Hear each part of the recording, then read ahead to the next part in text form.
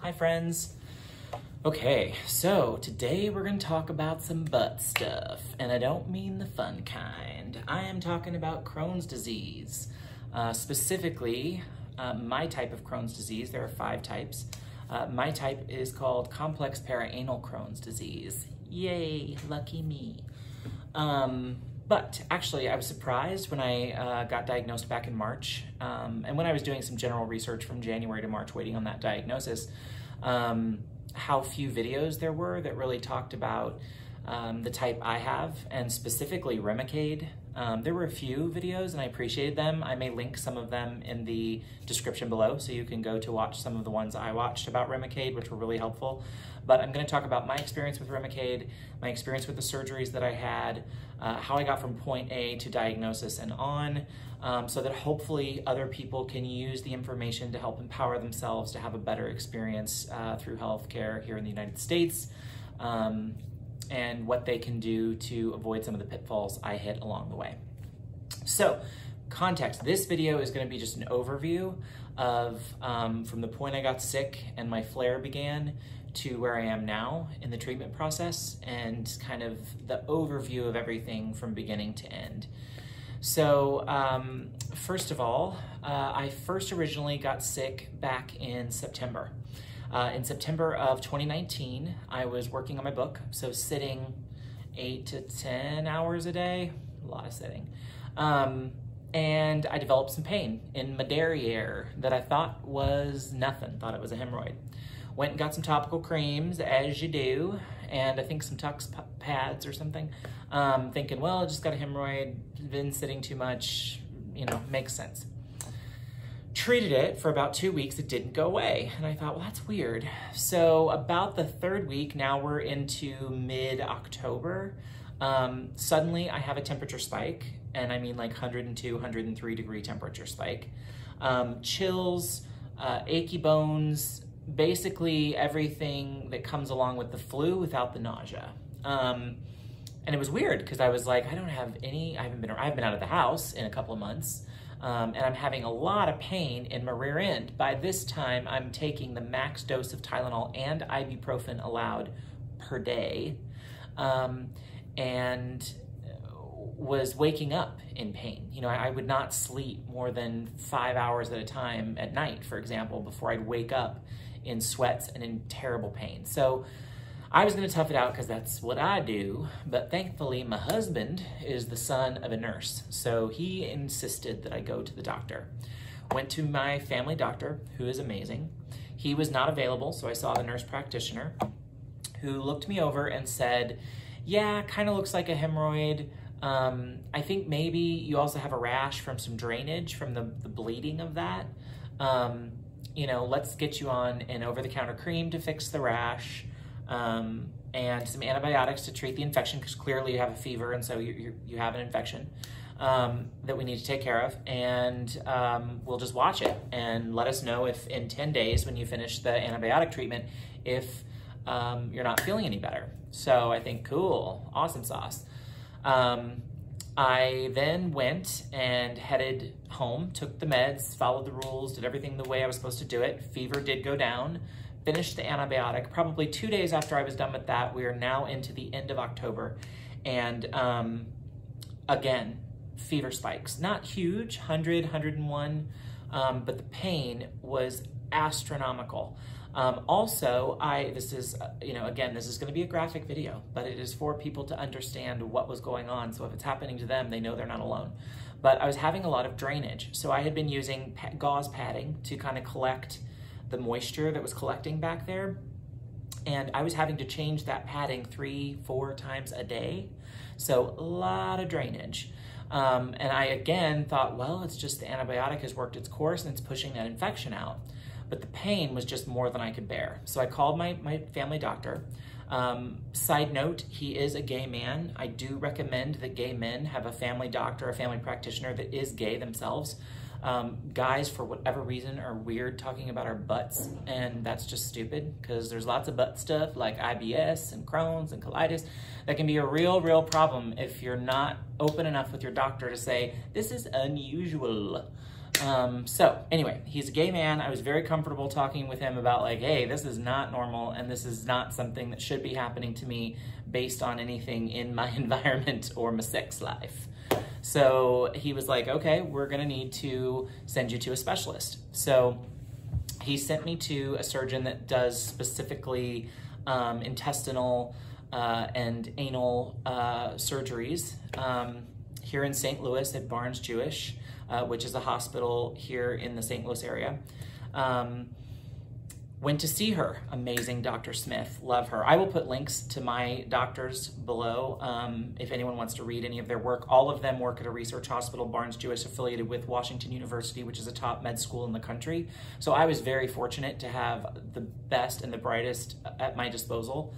I went to see Dr. Smith. I asked what this was. She looked me over, did a scope, which was super-dupes uncomfortable.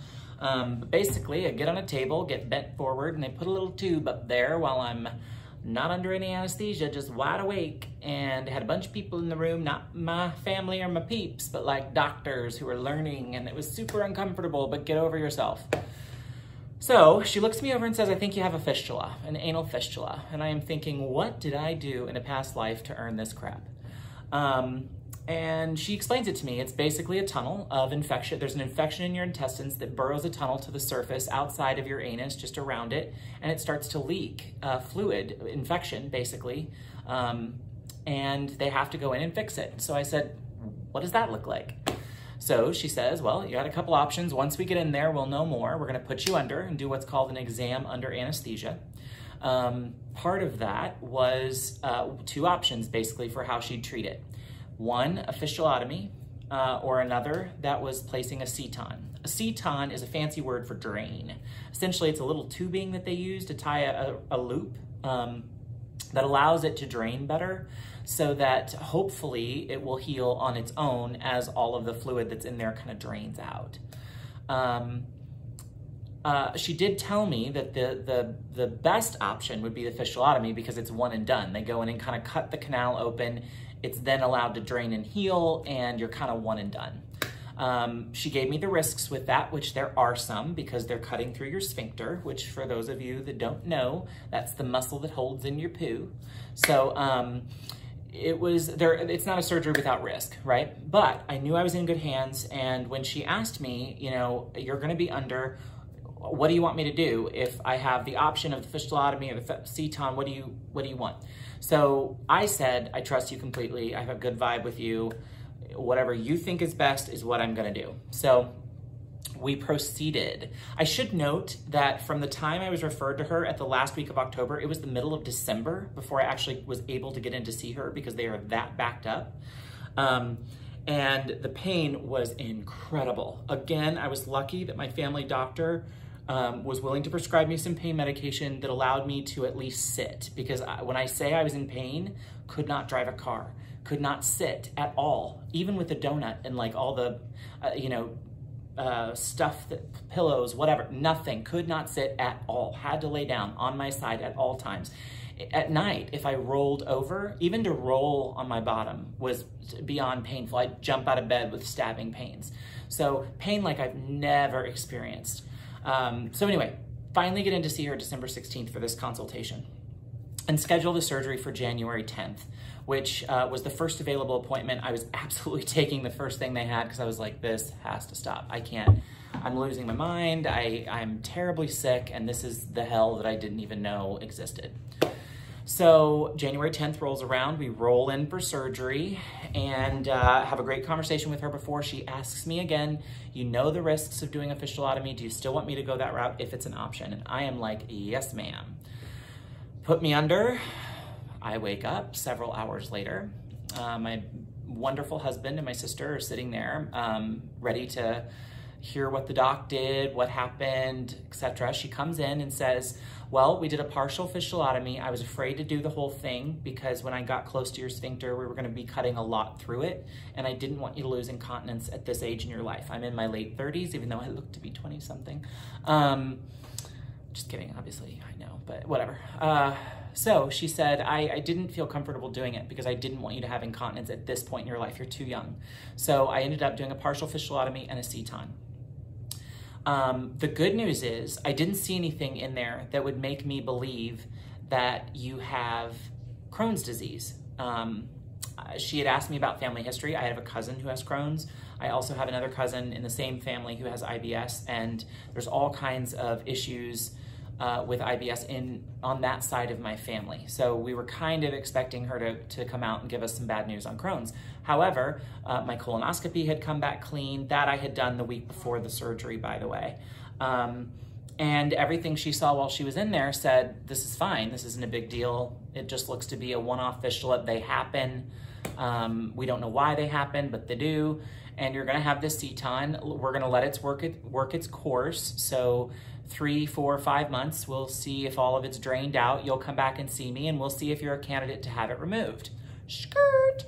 I was like, I'm gonna need you to slow down. You mean this could be in here forever? Now at this point, I should say the pain had stopped from being a constant throbbing already. Laying on the table after surgery was already better. However, I could feel a little something new hanging out back there called my seton drain, and it was not exactly enjoyable. So I thought, boy, I hope this is not forever. So she says, it's not forever. We're gonna be able to get it out. You don't have Crohn's, so that means you're probably a candidate to have it taken out. It would be very unlikely that you wouldn't be, so I'm gonna send you home to heal. She sends me home to heal. I stay at my sister's for a number of weeks. My husband was thankfully off work for a couple of weeks, able to help me. I did need a lot of help because I was in a lot of pain, and keeping that area clean so there's no infection is tricky. Plus learning how to just use the bathroom with the drain is tricky. So I'll save that for another video. Anyway, for those of you who have hung on this long, we get to February. The pain comes back with a vengeance. I can no longer sit. I cannot drive a car. I feel the same pain, if not worse than I had before, and I'm thinking, I do not know what's going on with my body. Why? So I go back to see Dr. Smith, and I'm in there going, help me, what's going on? She puts me on her table, leans me forward. We got a room full of people. Who doesn't love an audience? And she tells me, I don't believe it. I think you have another fistula. She said, I'm not for sure. We're gonna have to do another exam under anesthesia, and I'll schedule it right away just to see if we can figure out what's going on. You know, this does tell me though, if it's a fistula, I'm gonna send you to a GI doctor, because I think you're gonna have an IBS disorder that this is the precursor for. So I'm like, okay, if it's another fistula, are we talking about another drain, or what are we talking about? She told me, she goes, probably another drain, but we won't know until we get in there, which is half the fun of this disease. It's like, oh, goody, we get to do anesthesia again to find out what's going on with my bum. Sends me home. We schedule a surgery for 2 weeks later. I check in. I wake up from surgery that time, and she comes in right away and she says it was a second fistula. I couldn't believe it, but we dropped the hydrogen peroxide in, which is what they do to determine whether there's an infection there or not. And sure enough, the tunnel bubbled up, which told her it's another fistula, and it's on the opposite side of where the first one was. So if my bum is a clock, one was at noon and one was at 6. And she said, I couldn't do a fistulotomy. We did another seton because a fistulotomy wouldn't work if you have Crohn's, and I'm pretty sure that's what you have. So then I'm like, okay, what's my next step? She's like, I'm gonna get you in to see a GI specialist. This was the second week of February. She's like, go home, heal. It's gonna take a couple weeks to heal, and get in to see the GI doc, and we'll go from there. So I call them right away. They get me in the first week of March. I go to see my GI doc for my first appointment, and he goes over my medical history and everything. He's like, I'm looking at your last colonoscopy. I'm not seeing anything that tells me it's Crohn's based on inflammation down there. You know, you're actually not losing weight. Like I had maintained my weight, which is another big like warning sign for Crohn's disease, and I didn't have that. So that seemed to be the biggest thing that most of the doctors were saying, well, you haven't lost a bunch of weight, so I'm not sure that's what it is. Thankfully, he took some blood from me and did a full blood workup, and come to find out I had all kinds of vitamin deficiencies, which even though I was eating pretty well, I'd been doing a food diary for them since January, they could see that I shouldn't have had those kinds of vitamin deficiencies. So long story short, he checked out my blood work, called me back and said, you know, based on your vitamin deficiencies, I want you to come in and do one more colonoscopy with me.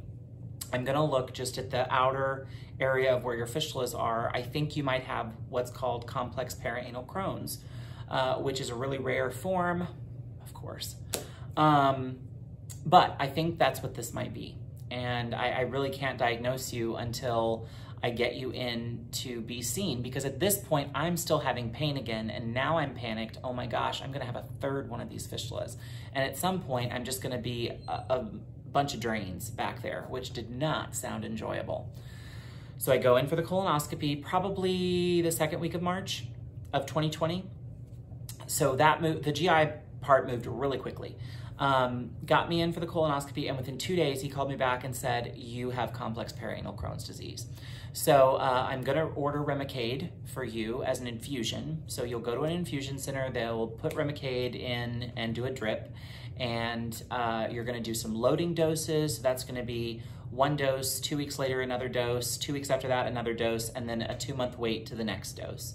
I'm also gonna put you on some immunosuppressants that will try to tamp down your immune system so it stops panicking and creating these fistulas, basically.